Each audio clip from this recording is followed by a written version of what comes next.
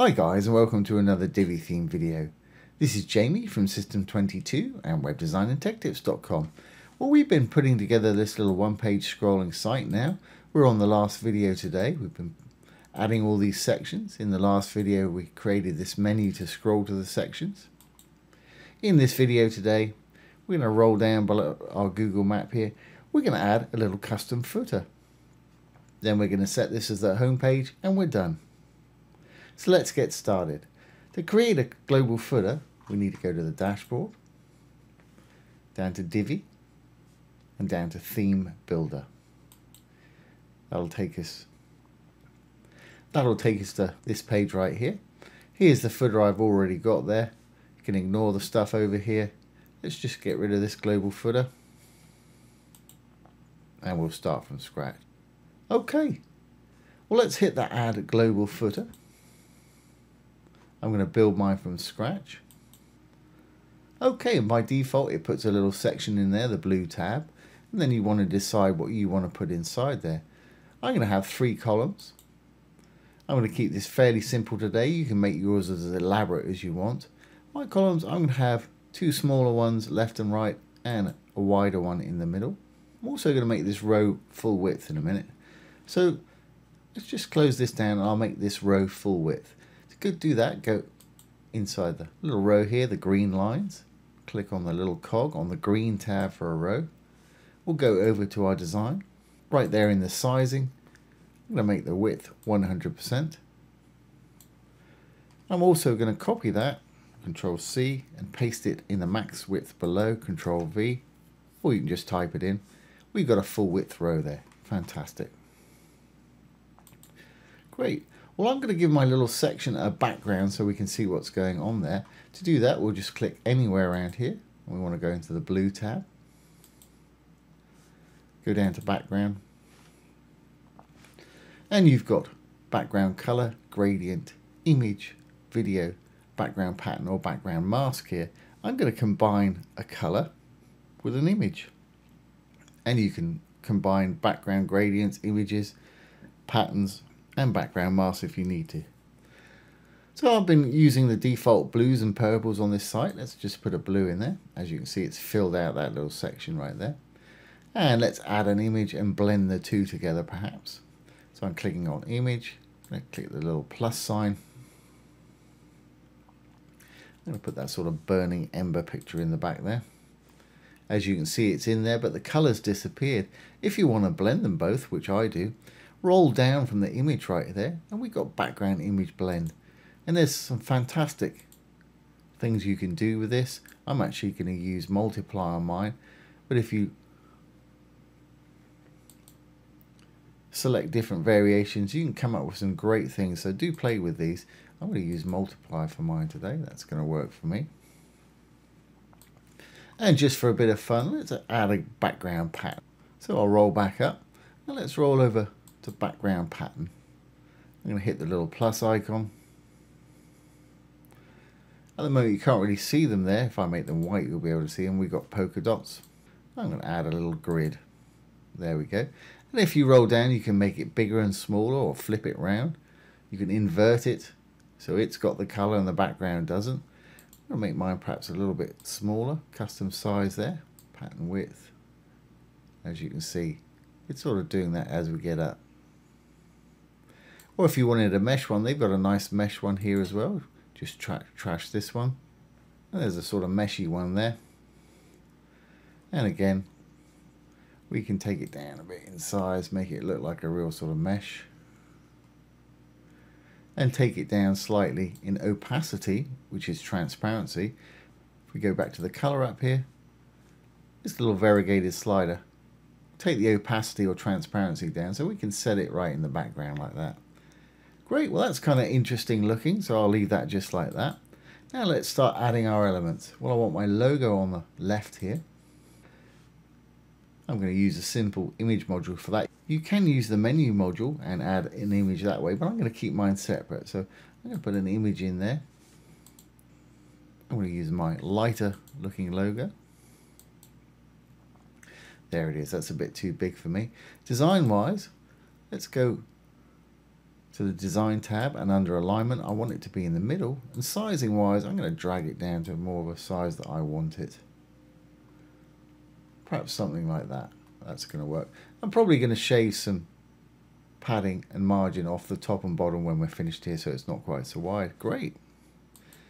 Well, in the middle I'm going to have a menu. So if we click that and go down to our menu, right there, and the top menu is the menu that I actually want there. As you can see, it's popped up there. It looks like it's got a white background. I really don't want a white background, so I'm going to roll down to background. Just going to trash the background with a little trash can there. And if we go to the design, menu text, I'm going to make that active link white and the regular link white too. And there it is right there. Of course, I want this aligned in the middle. If I roll down a little bit, we can middle align it there. Great. That's going to work. Underneath that, I'm going to put a dynamic copyright statement that will update each year. So I'm going to click on the module itself, hit the little dark cross to add a little new module. I'm going to use a simple text module. And right up here, if I get rid of that dummy text right there, you'll see a little disk type icon. That's for adding dynamic content. If you click on that, I want the date or the current date, but the format that I want is I really only want the year. I don't want December 16, 2022. Before it, I'm going to say copyright. I'll use the copyright symbol, which if you hold down your Alt key, it's hold down the Alt key 0169. That gives us copyright symbol. Then the name of the company, System 22. I'm going to put a gap there. Might want to spell that right. Then afterwards, I'm going to put a pipe, which is a single line up like that. And let's say all rights reserved. Whatever you want to put on yours. Now if I change that text, you'll be able to see it in a minute. It's actually up there. Date format, I just want what they call a Y, because we've got month, day and year, MJ and Y. I just want the year. So I'm going to have an uppercase Y just on its own. Great. Now design wise, I want to pull that in the middle and make it a lighter color so you can actually see it. So the text, make it white. There we go, that's a lot easier to see.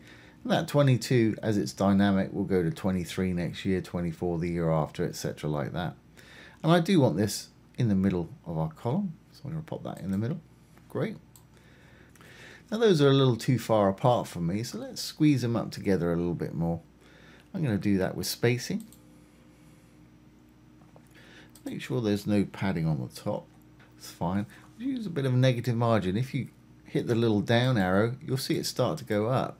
So let's take mine up by maybe 30 pixels. That might be too much. That's not too bad. Could even do a little bit more. Yeah, I think that's going to work for me. They can still get to their menu without getting over there. Fantastic. Great. Well, the only other thing I'm going to do here is just put a button on here. Like I say, you can go to town. You can put vertical menus by just adding your own links. You can make it into a mega menu if you want to. But I'm just going to put a button in here. I'm going to hit the little plus to add a button. Here's our button icon.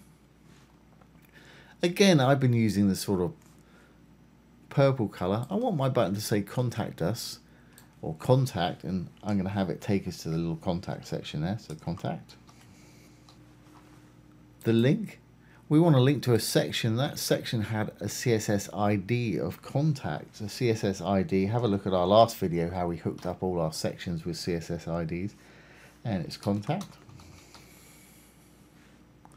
That's great. And let's style this little button and have it a bit more in keeping with what we've got. So I'm going to go down to alignment. I want it to be in the middle of the column. That way when we look at it on a mobile tablet, it's going to be in the middle. So I'm going to go down to the button and we can custom style this button.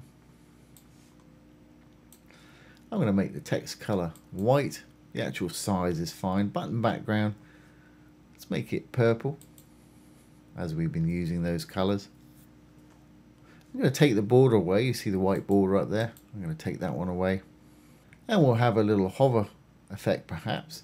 And this is common to all Divi modules. If you roll over the dark writing, you'll see some little icons appear. Go to the thing you want to affect. In our case, button background. Hit the little arrow if there is one. Desktop is when your mouse is not on it. I'm going to leave that just like that. When they hover over it, let's turn it to blue. Fantastic. Great. Well, that's all I want to do with that little button. We're almost done here. This footer's a little too deep for me. And if you hover over, here's the row with the green lines and the section behind it. I think if I just take the padding away from the section there, it's going to be just about right. So let's click above. We'll go into the blue tab for the section there. Go to design and spacing and make sure there's no padding top and bottom. Simply going to put a 0 in there. It'll put the picks in for you. Hit the chain, it'll do the opposite side. Yeah, that's about right for me.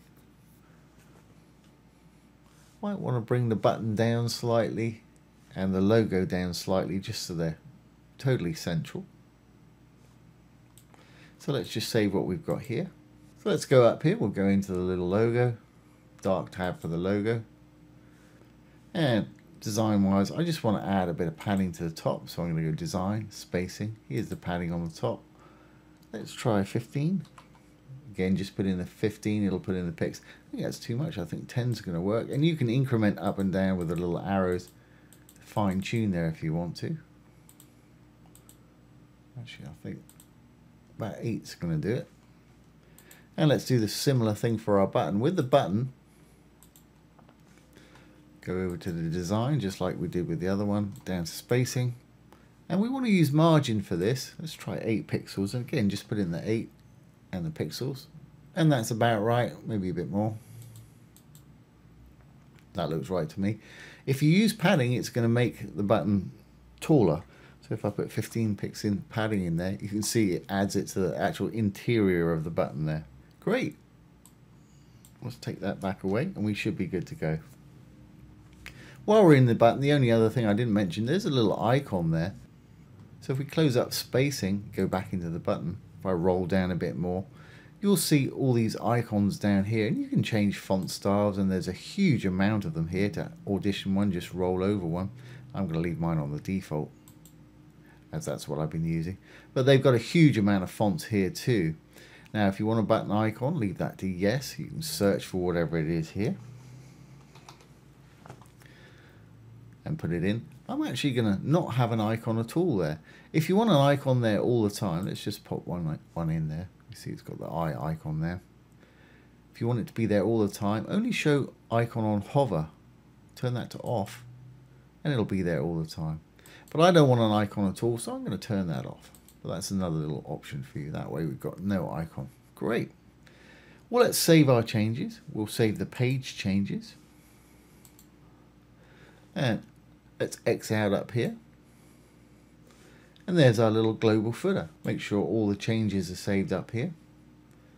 Now if we go to the new home, there's the old one. I've not done it quite the same. I've got a little gradient going on the back, but it's similar. When I refresh, you'll see the new one appear there. And there it is. There's our new one. With our little contact button and our System 22. When we look at it on the mobile, it should line up. Logo on top, contact button on the bottom. So let's just have a look. I hit F12 here. I've got the Chrome Inspector. Let's bring up my devices toggle. Here we're looking at it on an iPhone 12. Let's go to the bottom. Roll down a bit more. We got our drop down menu. We got our copyright and our contact us. When I click on the contact, it should take us up to the contact section. Great. And on an iPad, it's going to do exactly the same thing. And again, do that, get up to our contact, and we got our back to the top button. So there we go. Happy with that. Let's make it our home page so that when they navigate to the URL of the site, this is all that they'll see. Now to do that, let's go to our dashboard. We're going to go down to Appearance and then down to Customize. That's going to take us here. This is actually our old site that I started off, not the one we just built, but the prototype, if you will. To change our new site to the home page, we want to go down to home page settings. And you want to make sure that your page is published. If it's a draft, it's not going to show up in this list. Under home page, we want to select the page that we want to have as the home page. And that was called New Home. So it's just up there. You won't see any difference because it's pretty much exactly the same site. There we go. Hit the publish. If we go back to this site, hit the logo, it'll now take us to our new home page. You won't see any difference. Just up here, it'll have the domain name just on its own. So there it is. There's our new website with our little scrolling menu there.